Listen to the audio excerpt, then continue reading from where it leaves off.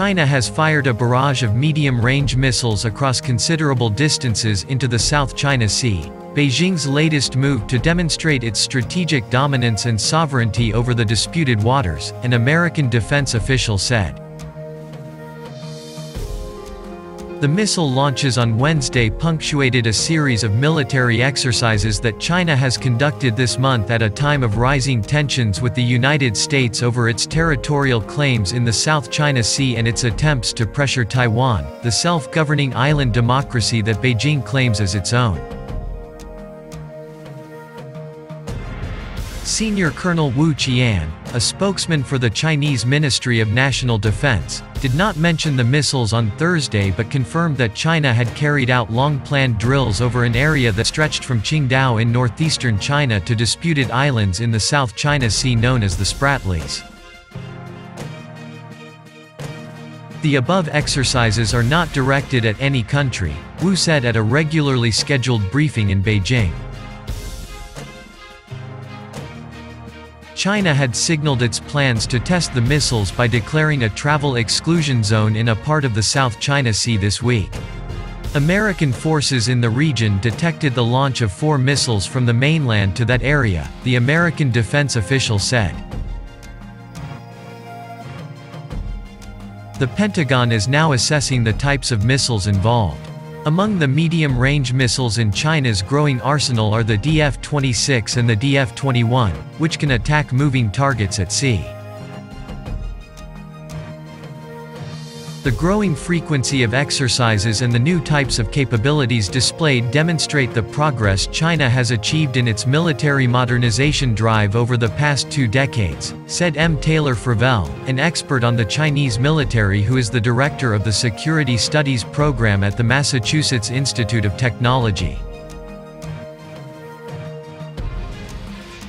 Tensions over the South China Sea and Taiwan have risen sharply in recent weeks as part of the broader deterioration of relations between China and the United States.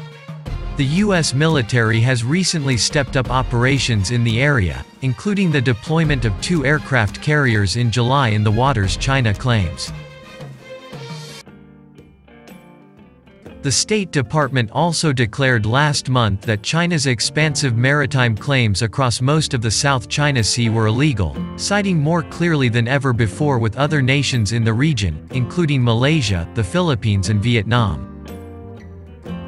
The Trump administration further raised the stakes on Wednesday when the Commerce Department banned purchases from the United States by 24 Chinese companies that played a role over the past decade in China's construction of an archipelago of artificial islands on coral reefs.